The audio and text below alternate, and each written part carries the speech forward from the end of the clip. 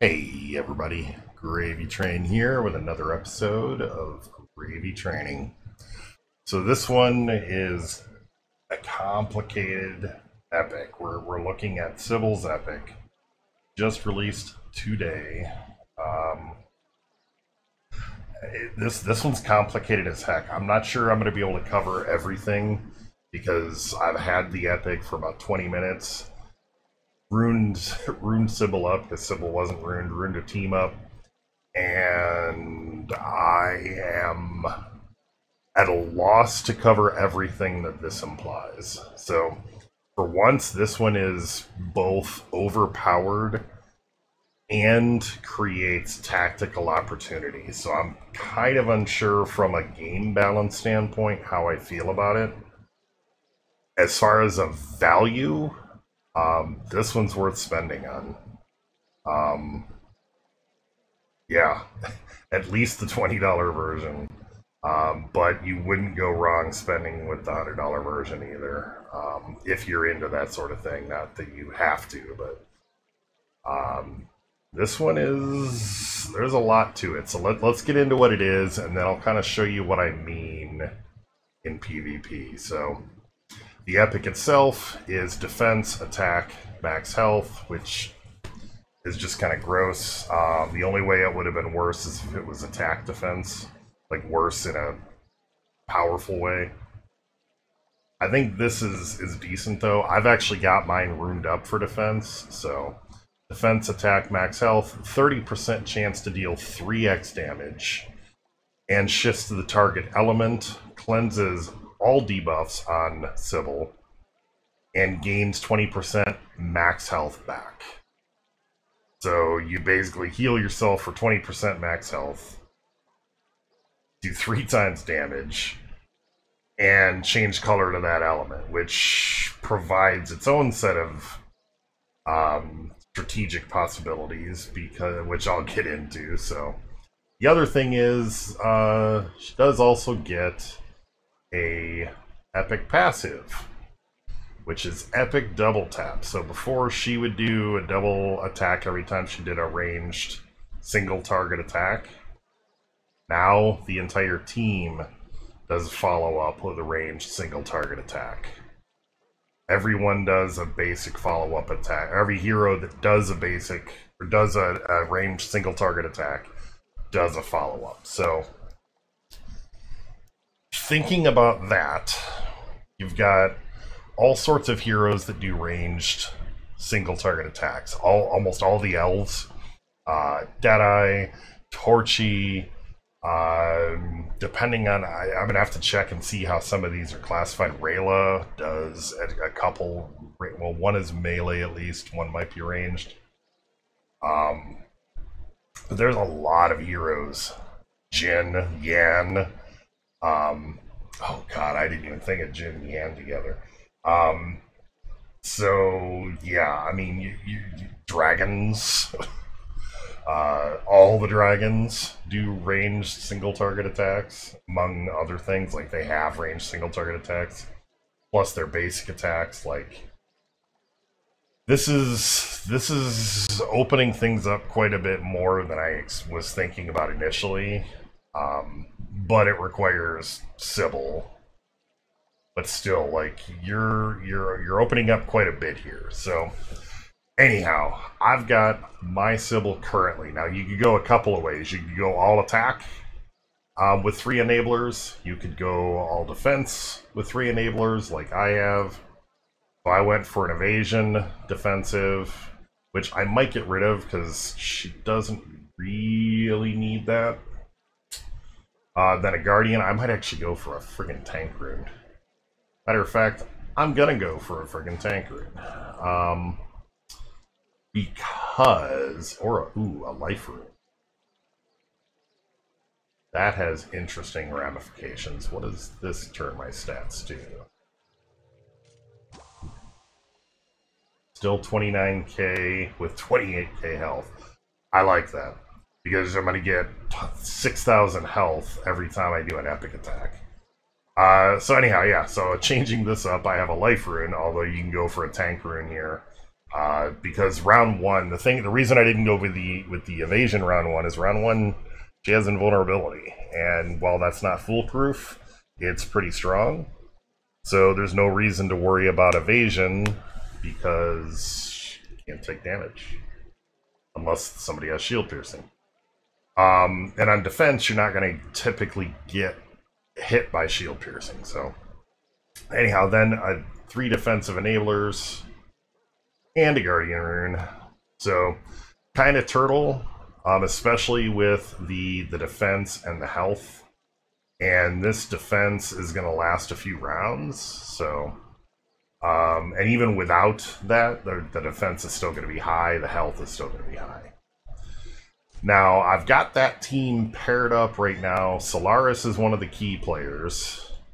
And my Solaris is just as crazy. 27,000 defense, 27,000 health. So those two will be survivable as heck. And at that point, you can almost throw any other combination of stuff. Now, I've also been playing around. Now, Grandar is going to be kind of a counter to Sybil now, too.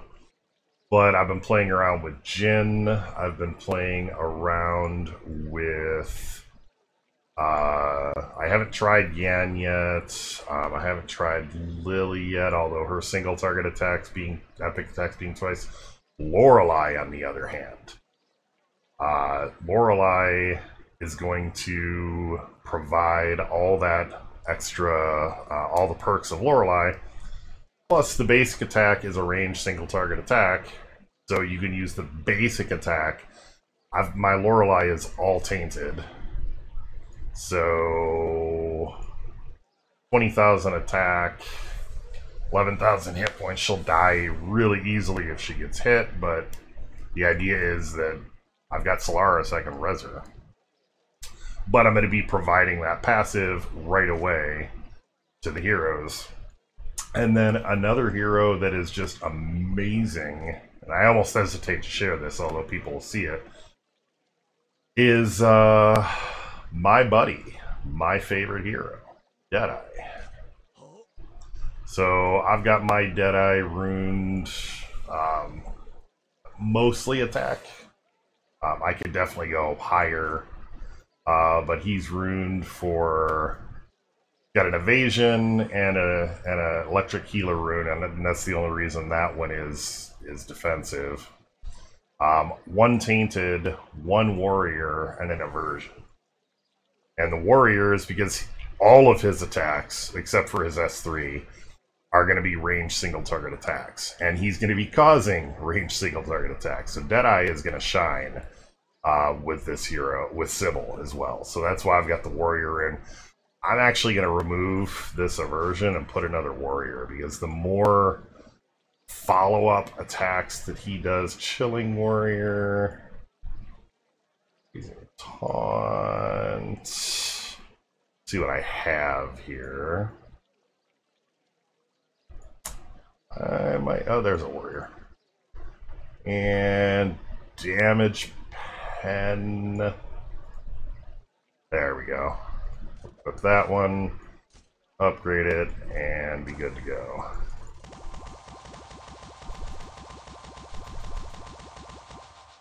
Alright. So that will give me 40% chance to do an extra basic attack, and his actual stats are the attack is up to about 12,000. Which, I mean, Deadeye's never going to have amazing attack, but he'll have decent then. And anyhow, so those are going to be kind of the key players. I'm going to do more PvP with this hero on the video than I usually do, just because I want to show, like, just how crazy it gets. So here's against dragons. This isn't the top dragon team ever, but it's all dragons. The rune power is decent, not all 5-star. So, but this is the kind of team that I'm running. And you know what? I'm actually going to swap the order of Deadeye and put Deadeye 3rd and Solaris. Let's see how this goes.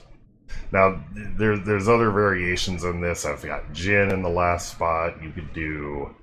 I'm looking at all sorts of different teams, but remember a couple of things. So Deadeye is going to follow up any crit from a yellow hero or an honor-bound hero, a light hero or an honor-bound hero.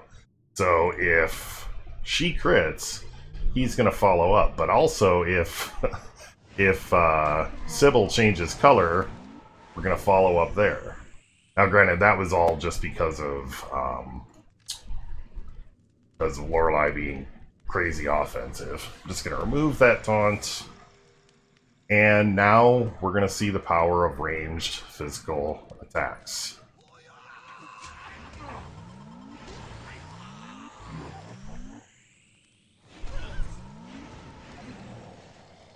Yeah, look at all those follow-up attacks. Boom, boom, boom, boom, boom. So that's kind of the power of what that epic is going to bring. So it doesn't necessarily make Sybil overpowered herself, but it makes everybody on the team that much stronger. So because this is more than just like, all dragons do this, it's all range single target attacks. There's going to be heroes that come out of nowhere. Indigo, for example. I'm going to be messing around with Indigo. Like, Indigo gives you energy every single time she crits. So all those follow-ups that she does, because she's doing ranged single target attacks, and I think all of her attacks are ranged single target attacks, she's just going to be an energy battery. Like, your entire team is going to always be max energy. You combine that with like heroes that are going to give haste, stuff like that. I mean, yeah, it's going to get disgusting. So we're only going to start seeing this grow. That's why I don't think I'm going to be able to do, I'm not going to be able to cover every scenario for this, but that just giving you the idea about what the impact of this can really be. Here's the time, really, if you're going to be the type to go out and experiment, now is the time to do it. Like, play around with different combinations and different synergies. I don't necessarily agree with giving Sybil more power to the power creep, but at the same point, I mean, this is going to open up the meta a bit. Alright, so I want to get rid of all those ugly buffs, so I'm not going to do the single target attack. And I can get rid of all of them. Oh, I didn't get flying, that's why.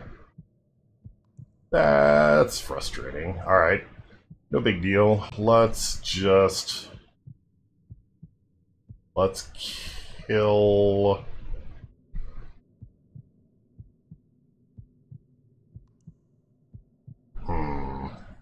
We're gonna kill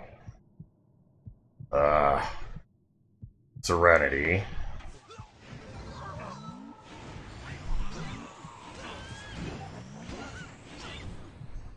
Yeah, that's just gross. Nobody died, so we're going to just do an AoE attack for some heals. That's the thing too. 20% healing means that every time he does, or every time she does an epic attack, we just lost corpses, of course.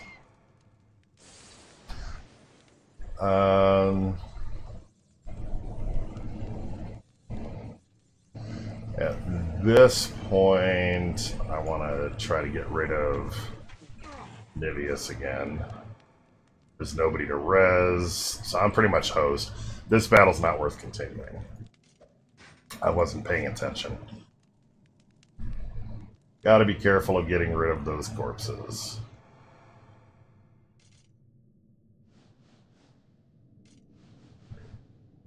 Another option you could do, so this team, granted that's not level 80, I'm gonna go and put our buddy Niveus in there.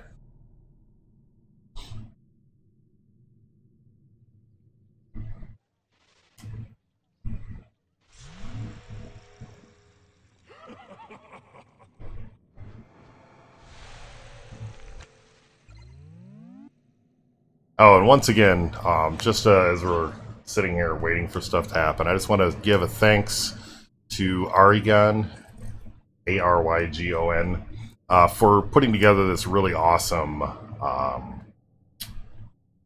this really awesome overlay is the word that I'm trying to think of. Sorry, I haven't had much caffeine yet today. Putting together this really awesome overlay. I love it. It's gotten great feedback from people. Yeah, thank you for doing that for me.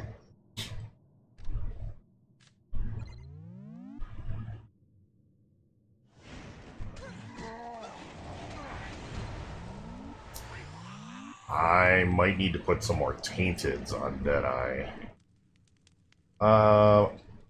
I'm gonna go for the epic attack. So we turned purple. Now let's just do some finishing off. Oh, because I killed him, no follow-ups. Melee, physical, ranged water attack on all enemies. So the only thing that she's going to benefit from is the single target. But obviously that works out well.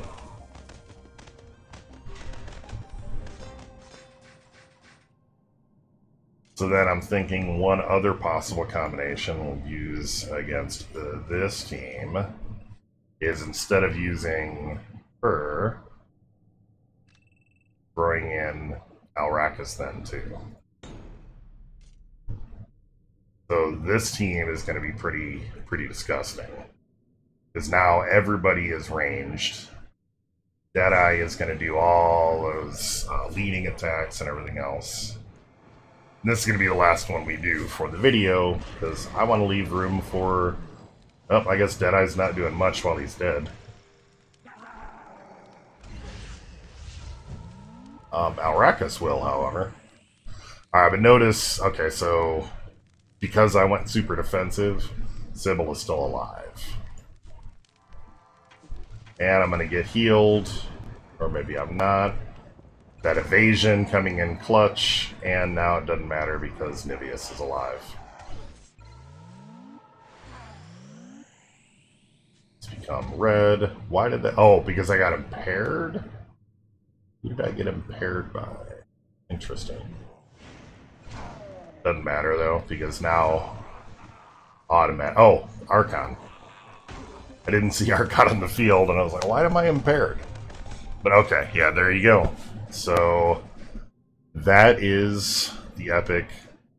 Once again, this is one that you will not go wrong spending on, whether you spend 20 bucks or 100 bucks. This one is just, it's definitely going to open up a lot. I grudgingly admit that this one will definitely be a positive, I think, on the meta right now. So anyhow, let me know what you think. Like, subscribe, do all that stuff, especially thumbs up on the video. It really does help. And tell your friends, tell your guildmates, and have yourself a wonderful day. Thanks for watching.